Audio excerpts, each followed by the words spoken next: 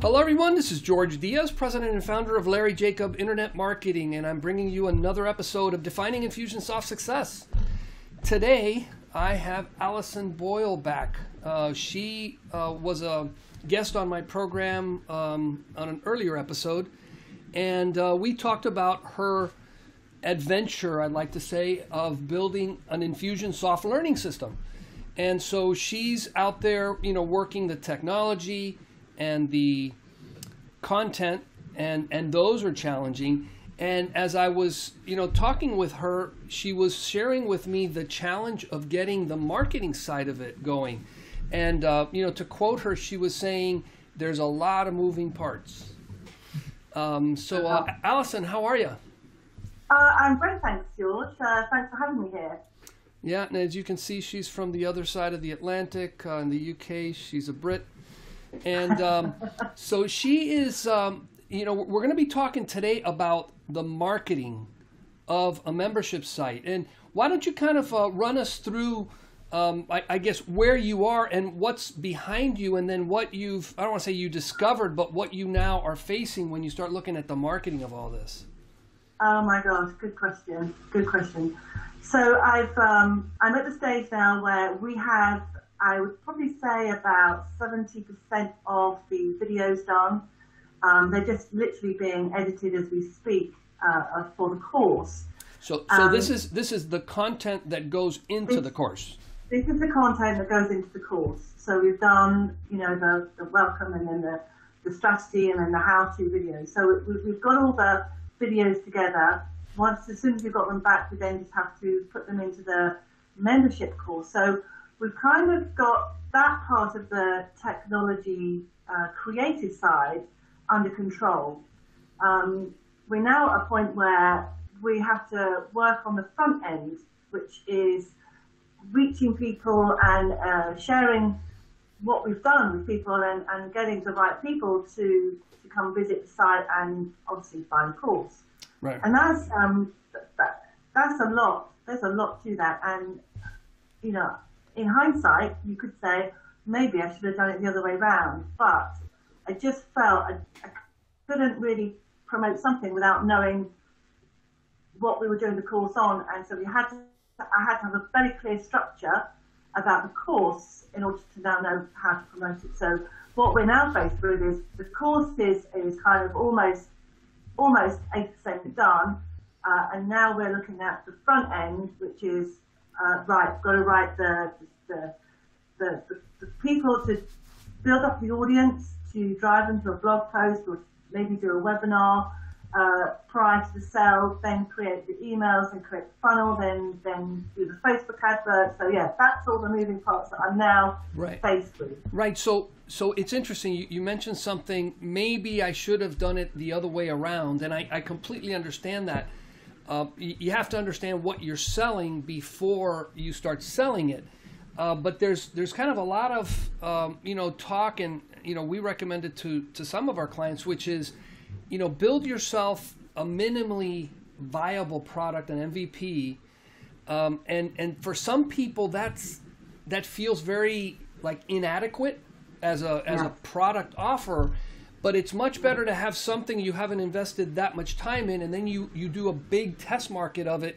If it flops, and that's not what we're looking for, then you minimize your losses. Absolutely, you're absolutely right. And to a point, we've probably done maybe just a little bit more than the minimum viable product, because there needed to be like a start, a middle, and an end to it. So, and we were very clear and very specific on who we were targeting for this, and this is specifically targeted to people who have they've got Infusionsoft because they know it's the right thing, but they've got it and now they're maybe a little bit overwhelmed by it, but they think, oh well, I'll just manage with it anyway. I'll just kind of try it as I go, and then they throw a whole load of tactics at it. So you're covering. It's not a how-to necessarily. It is, but it is. It's a strategy. So it's think about the bigger picture. and these are the steps to think about the bigger picture. Which has nothing to, you're not sitting there in Infusionsoft typing yet. You're thinking about what it is you want to accomplish first, right? Yes, absolutely. So think about what it is you want to accomplish, and then think about how that can relate and how you can maximize Infusionsoft for that. We then go into the implementation. So there's the strategy of how to approach the software to get the most out of it. And then there's the actual implementation inside the app. Gotcha. Okay, so that frames what it is that you're going to be offering. So now you're going, okay, how do I go to market with this, right? And as a matter of fact, show that sheet of paper that you were kind of, I mean, we don't have to like study it, but so she's got these funnels that she's now, going through. And then so share with us this exercise that you're doing now. So this exercise was, we were trying to figure out basically who our audience was. We had to work on the premise that how much knowledge do people have about what we're trying to do versus those people who are at the businesses that are at the stage where what on earth is Infusionsoft? So there are people who are completely unaware of Infusionsoft, and I'm not necessarily targeting them. I would be doing a different funnel for them. So you would almost want to push them away, right? Because they're not buyers. Correct. But there's people who have obviously come on a journey, and they've got to the point where they know they need it. They know they need the software. They know that the software is going to help them, and they think to themselves, great, I'll get it, I'll maybe, do a couple of things with it, well, that'll be it. And it doesn't quite work like that. And then they think, oh, it's all a bit overwhelming, I can't understand it, where do I go, how do I do this, how do I do that? So they're using it very tactical, they're using it kind of like as a sophisticated MailChimp or as a MailChimp, right? Yes, exactly. They're using it as, or Aweber, or something like that. Right, constant contact. The single email broadcast, and they're not maximizing the segmentation in it, right, or the lead scoring, or the campaign builder, and where you can send out obviously multiple emails to remind people. So one of your avatars is the person who's using Infusionsoft like an Aweber. Yes. And so you've got to, which is interesting because talking to that person. I mean, we've all been there. It's like exactly what they're struggling with. Yes, totally. So your funnels are kind of going through. How do you engage with that user? And it's transitioning from, and it's a mindset transition from your MailChimp, because you think, oh, MailChimp, great, I can just do an email blast to everyone, whereas realistically, again, this all goes back to understanding your audience and knowing who you're speaking to and therefore in what language. So, for instance, now we're having this conversation, we're talking about Infusionsoft because your audience are people who know and understand the technology. Your audience are not people who've never heard of it, because they'll be like, what on earth are you talking about? No, right. And you're right, because my audience, like, for example, I'm a partner, but I rarely sell Infusionsoft, because by the time they come to me, they've already got Infusionsoft.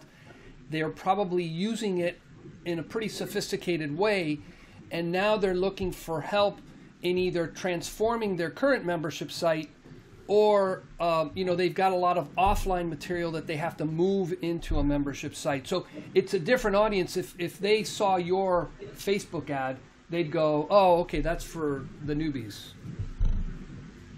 Potentially. Would if I'd written it yet. I haven't written my Facebook ad yet. Right. No, but right, because that's going to be, that's even ahead of that. Now, do you have is it a content marketing strategy? Is that part of what you're thinking of doing? Yes, it is a content marketing strategy. So my goal is to create.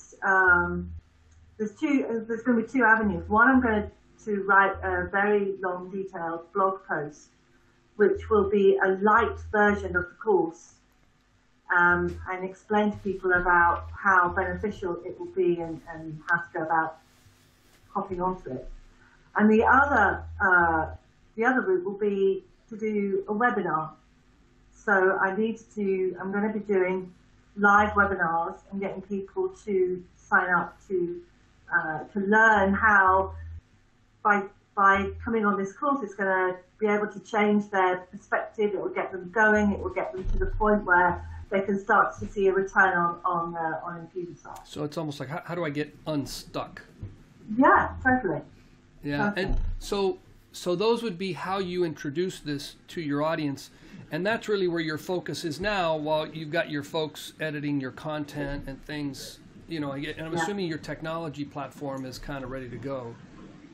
Yeah, the technology is very close to being ready, and I'm really hoping to have all of this done certainly in the next couple of weeks or so.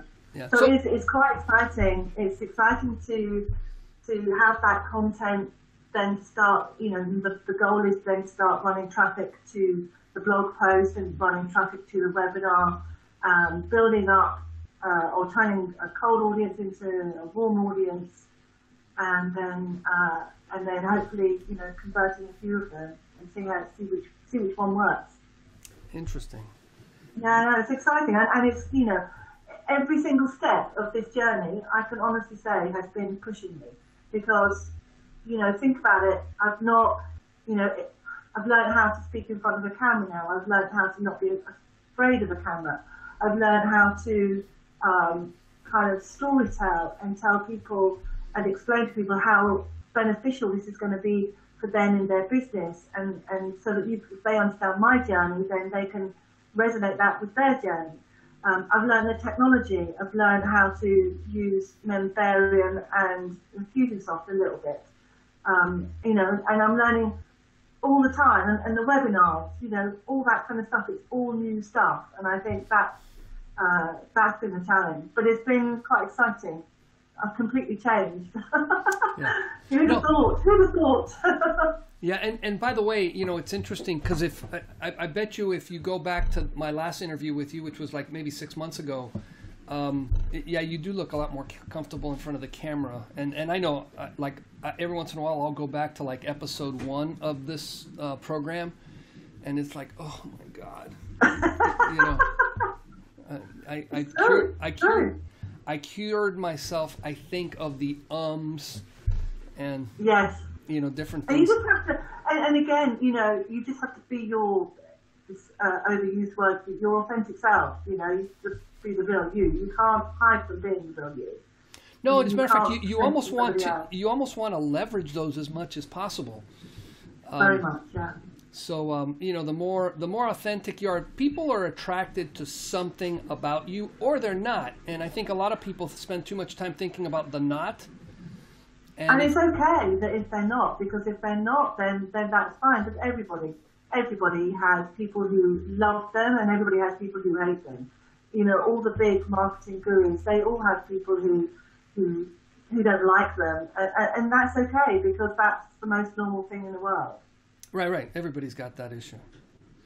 Yeah. And you just have to. And I think once you accept that, then you can move on. As long as you accept that and don't pay any attention to it, and don't let that pull you back or pull you down, you just have to keep going.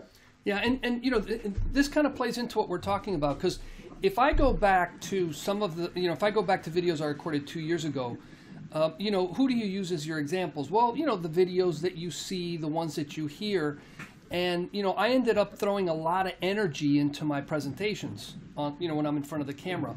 Where, what I realized, I've been a teacher, I've done university teaching, and I like to teach.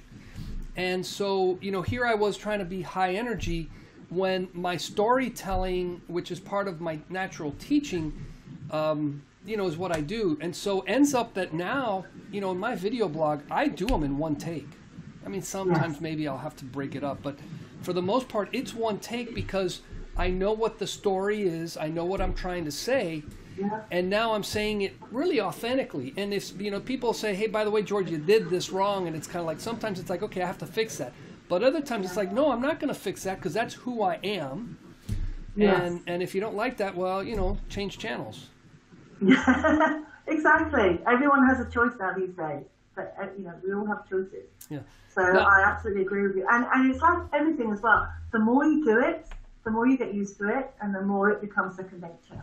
Right. I mean, and you know, before we started, I had to move my umbrellas, the things that I used for my lighting, because they were distracting in the background. But now I've got them set up, and I just set them up real quickly, and literally I've got my little studio in place, usually in about 5-10 minutes, and then I'll run. I usually like 4, 5, or 6 in a row, and then I feed them out. I'm sitting there changing shirts and whatever, so it doesn't look like I did them all in one row. But see, this is critical to membership sites, you know, and e-learning sites. If you're going to be the face, I mean, if it's a screen share, maybe not, but it's critical to acquire skills that have nothing to do with the technology of e-learning and membership sites. Has nothing to do really with content generation. I mean, for example, when I'm teaching, I'm actually in a different sort of mode. Where if I'm video blogging, I'm doing something else. And you're in that video blogging promotional space. Yes. And it's interesting, the different skills. I mean, you're learning how to use your iPhone a lot better. You know, like I've got my I've got my tripod here.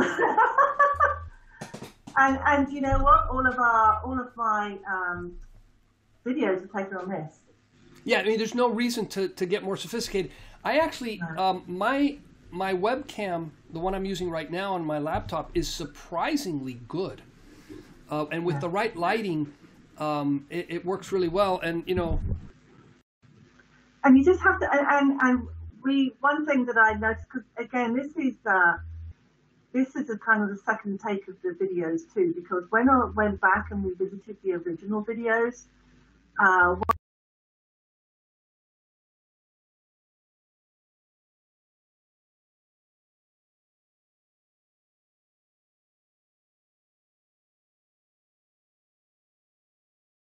video lighting screen, and it's made such a huge difference.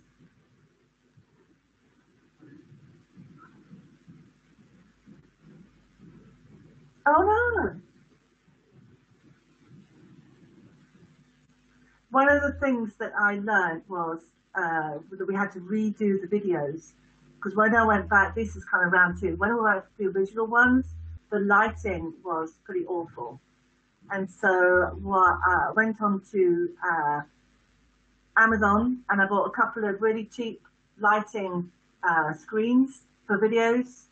And oh my gosh, made such a big difference. Huge. And it cost me about £50. Yes. Yes.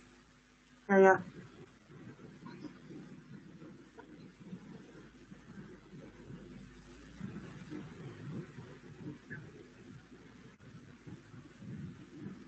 Yes, yeah, no, totally. And so, so yeah, it's just been such a journey, really, genuinely such a journey.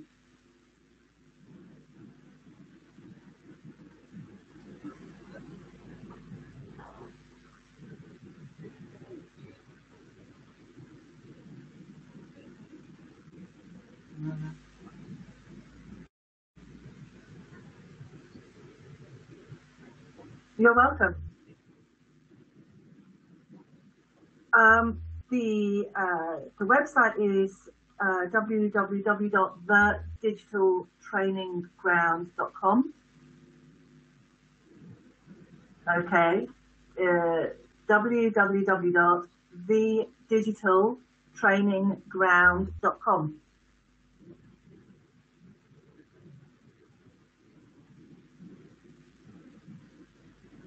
Yeah, yeah, perfect.